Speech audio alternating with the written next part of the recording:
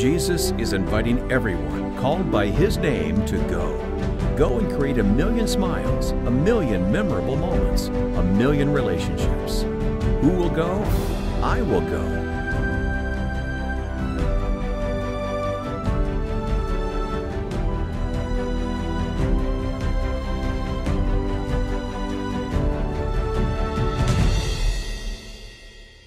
Here's how.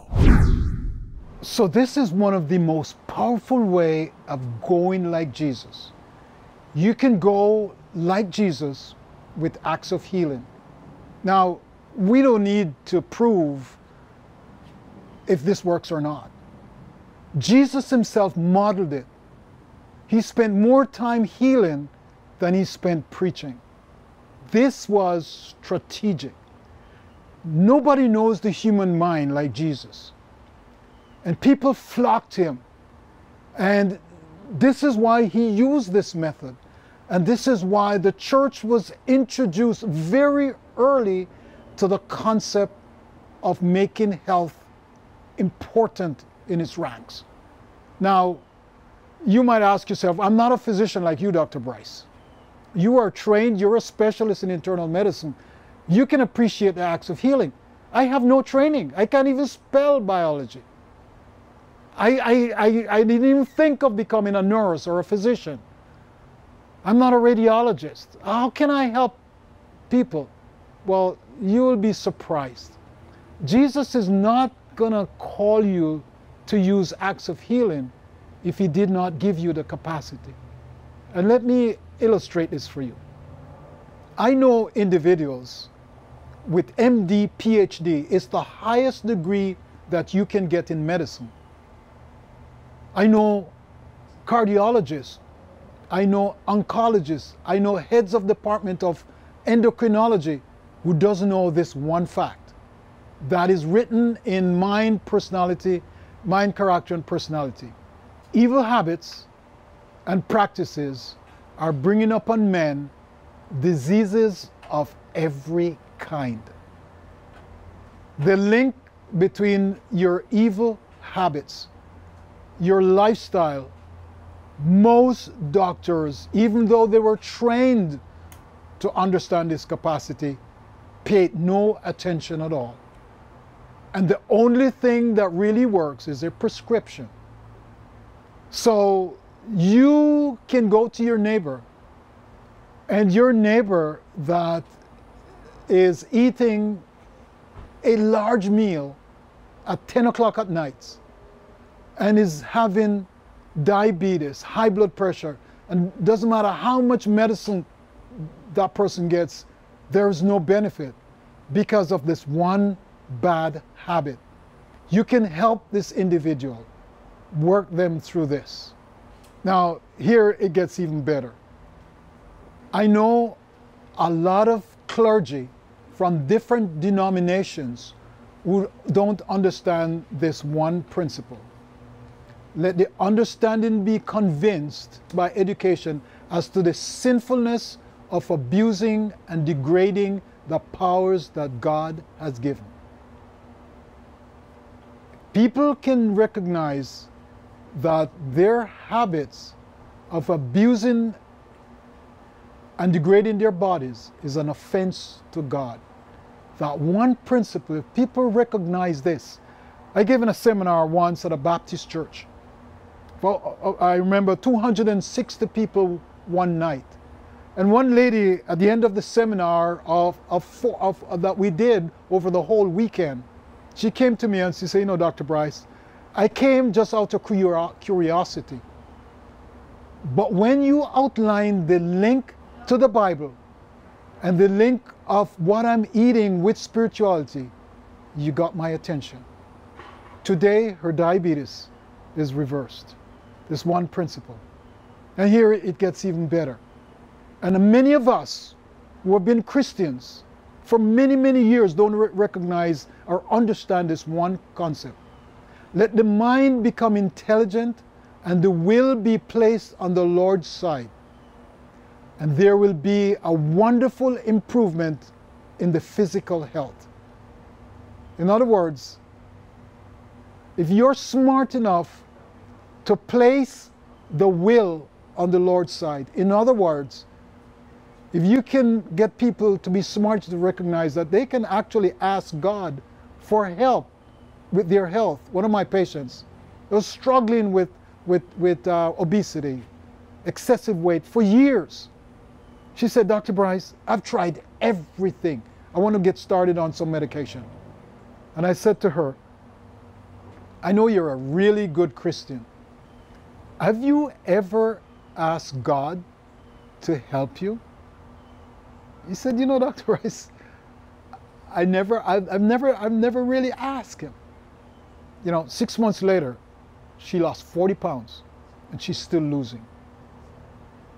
Just by placing the will on the Lord's side, making a decision of asking God to help you. Now, you don't need a PhD for that. You don't need an MD for that. All you need to do is to understand that there are principles that you can share with individuals, with their neighbor next door, that you can help them. Acts of healing. There's the story of the demoniacs. You find it in Matthew, Mark, and in Luke. So important that these multiple gospels recorded it. Two men that were, they were stark staring mad, destroying, you talk about domestic terrorism. They were destroying the whole neighborhood. And Jesus healed them. And they asked Jesus to allow them to follow him. But Jesus had something better for them. Luke chapter 8, verses 38 to 40 says, Jesus said to the men when they came to ask Jesus for a relationship, to follow him, Jesus said, return to your house and tell what great things God has done for you. And they followed.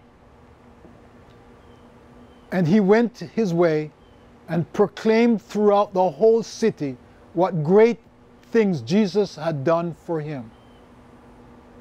The demoniacs went and told their story. As a result of that, friends, 10 cities were waiting on Jesus. And it came to pass that when Jesus was returned, the people gladly received them, for they were all waiting for him. They went to 10 different cities, the Decapolis, and told their story. Friends, you're telling your story of how what God did for you. You're healing yourself and you're healing others. When you tell your story of how God healed you, how you gave up the addiction to pork and bacon, and how God gave you that miracle. You couldn't believe that you could get over alcohol or cigarettes. And when you share your story, that story heals the individuals who hear it. You don't need a PhD. You don't need an MD for this to happen. I had the privilege of being one of the evangelists in Central Jamaica Conference, where individuals were helped by an organized program called WHEEL. And WHEEL went around the conference just helping individuals. If you needed help to raise chickens, they would come by and they would partner with you. If you lost your roof in a hurricane. Friends, through these acts of kindness, during the shutdown of COVID, they baptized over 600. The last count I heard was 720. And it keeps going, acts of kindness. South Columbia Union, I had the privilege of attending a symposium on evangelism in the Inter-American Division, and just listen to the reports that come all over the division. And Pastor Solis, President Solis, from the South Columbia Union, talked about how they use Christ's method of compassion, Christ's method of healing, hospitality, and kindness. And they also use targeted, focused prayer. They would pray for their neighbors. They would under COVID, under shutdown, they baptized over 8,000 individuals.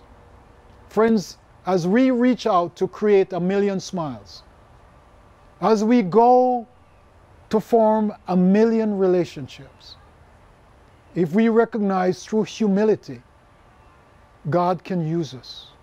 We can go on divine appointments.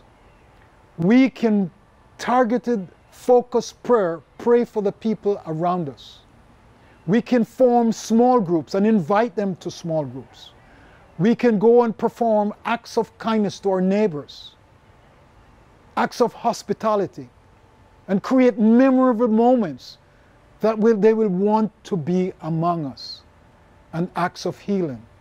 First, we model this health for ourselves, and we share with them all the lifestyle changes. You don't have to be a physician going over your neighbors and giving injections. No, you can just help them with their lifestyle. These are acts of healing. And so we have 1 million smiles, 1 million relationships. And so we're hoping that you will join us. Now you know how. Let us get together and form 1 million smiles. Here's the video one more time. 1 million smiles, 1 million relationships. The world is in pain. People are hurting and broken, gripped by fear and anxiety. Depression is so intense, many can barely cope. Many are running on empty, filling the void with addictions. COVID has taken its toll, and we face a health crisis. In addition, there's a crisis of compassion as selfishness and division rule. We will lose many if something isn't done quickly. If you could participate in a global initiative that transforms humanity, would you do it? Jesus invites all individuals, small groups, churches to bring compassion back and transform 1 million lives.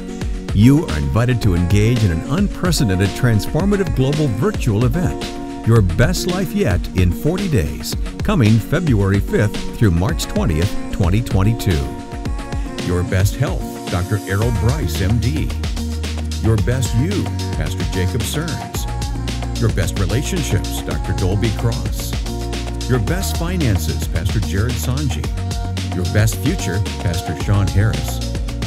Your Best Decisions for Jesus, Pastor Richie Halverson. And Your Best Assignment, Dr. Carlton Bird. You don't want to miss it. How do I get involved? I'm glad you asked. First, decide, I will go. I will go with the compassion of Jesus. I will go and form a relationship that brings a smile. To participate, register at yourbestlifeyet2022.org. Jesus went about doing good and healing. Acts chapter 10, verse 38. Let us humbly follow in His footsteps, depending on Him. If we would humble ourselves before God and be kind and courteous and tender-hearted and pitiful, there will be 100 conversions to the truth, where now there is only one. TC 9-189. Between now and February 5, 2022, begin to form rescue relationships now. Go with a friend. Pray the compassion prayer every day. Go on a divine appointment. Form habits of compassion. Pray strategically 3 times a day for a chosen territory and a chosen friend. Form your coordinating committee and meet weekly. Go and bond with the hearts of the people around you by touching their lives with 10 million acts of loving kindness, acts of hospitality, and acts of healing. Get involved in at least one of 300,000 small groups. Take part in giving your share of 1 million Bible studies, and let's pray for 300,000 souls through baptism. Watch God do something miraculous by February 5th, 2022 through March 20th, 2022. Wouldn't it be wonderful if this becomes a way of life? For more information, dates, and times, register at yourbestlifeyet2022.org. Register today.